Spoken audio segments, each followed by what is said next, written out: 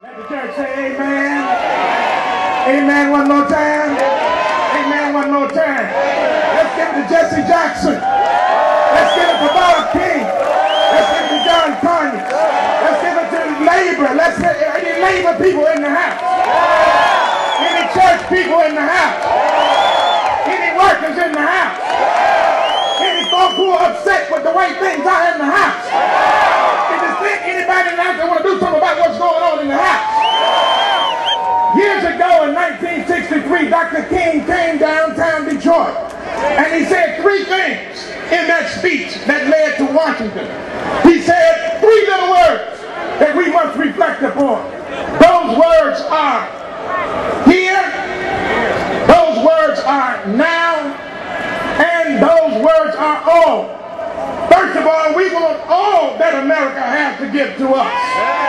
We want it right here in the city of Detroit, which is where we all live, and in this community and this state. And we want it now.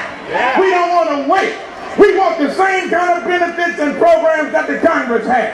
We want the same kind of benefits and programs that the Senate has. We want the same kind of benefits and programs that they have in Iraq and Afghanistan.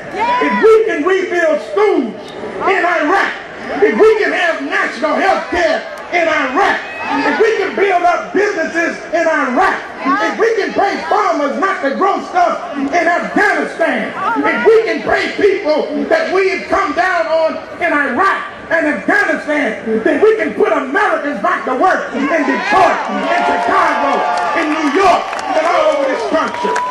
Years ago, on a situation just like this, on a day just like this, it was a beautiful day. It was a glorious day. A woman by the name of Sojourner Truth, Jesse, was speaking in upstate New York.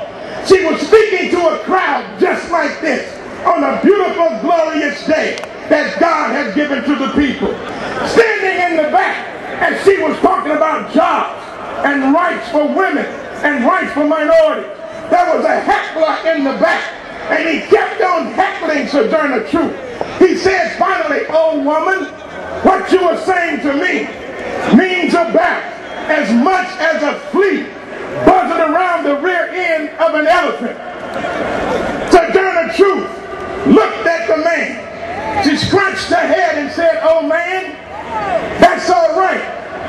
You might not like my buzzing, but I'm doggone sure gonna keep you scratching." We must keep America scratching. We must scratch for jobs. We gotta scratch for justice. We gotta scratch for peace. Blessed are the peacemakers. Let justice flow down like mighty waters and flow like an ever-righteous stream. Let jobs flow. The laborers are worthy of their hire. Are you worthy of your hire? Are you worthy of your job? Are you worthy of your family? Are you worthy of your city? Are you worthy of your state? Then let's go ahead and fight for justice, fight for jobs, and fight for peace. God bless.